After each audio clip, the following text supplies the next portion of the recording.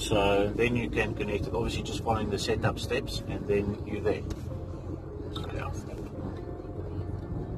I love how Suzuki has actually evolved, you know? Definitely. Because it started really tiny and then it just kept getting yeah, better. it was. Well, globally it was a massive company because obviously they make all sorts of products. I mean, even motorcycles, things like so that. the two that you guys have parked today, they're really nice. Yeah. So, and the automobile side, it was quite small, yeah. And then obviously it grew over the years. But yeah, we have good products in the range that's been around a long time and it's got a good reputation. You know, that people know, okay. I can rely Swift, on yeah, what's a Swift? Yeah, we know Suzuki, yeah, it's a Suzuki.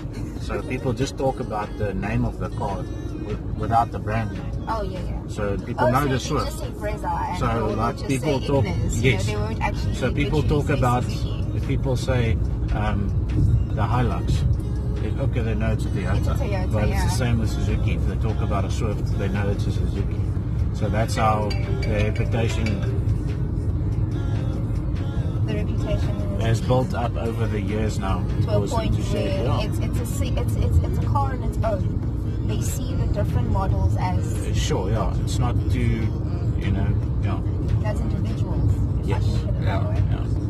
And yeah, I mean, 3 years ago, our warranty was still on 3 years, 100,000 kilometers, and then it went up to 5 years, 200,000 now. So that's also been improved. So, but in the last 3-4 years, the brand grew a lot. So massive. Had new product coming out, and like the Suzuki Baleno, the Super KO. Yeah, really nice, actually. That, the Ignis, the new Vitara. So there was a lot of changes in the last few years that came out, which, you know, helped the brand grow a bit. But because you guys cater for everybody, it's no wonder it's remarkably growing. It just makes sense because everybody can just get themselves anything from whatever range you guys have, and we love it. Yeah. I love the grip on the steering. And when I just went over that little ground pothole today, and I didn't really feel it. Yeah. No, it's quite solid on the road. No, it is. Definitely, yeah.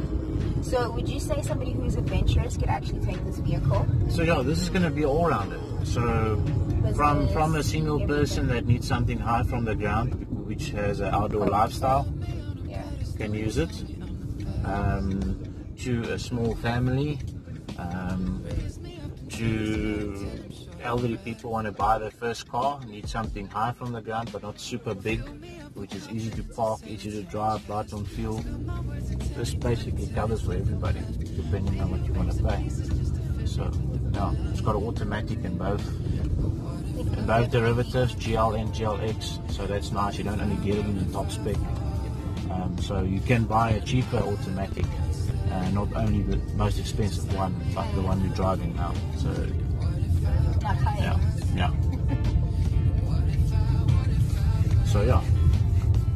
This is where we're coming in. Yes.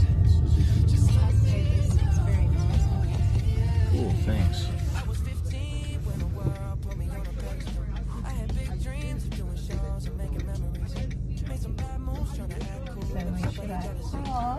You can just go around this car here, and then you can park somewhere behind that Jimny standing there, and then I will park it again.